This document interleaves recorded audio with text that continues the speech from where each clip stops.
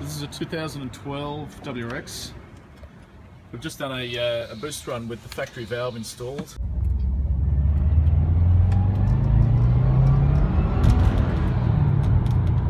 It hit 14.5 psi. We're now installing this valve here that's been returned by a customer. It was losing boost apparently, so we're going to bolt it onto this car, go for a run, check the boost pressure and see how it goes.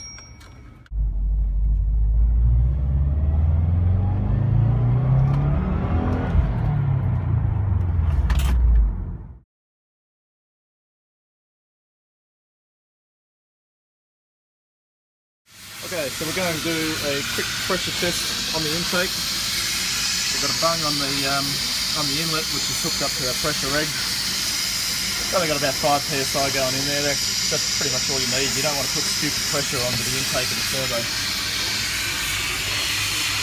Now, it sounds like this car does actually have a leak, which is coming from down here on the intercooler pipe. But despite that, we have a look at the valve itself.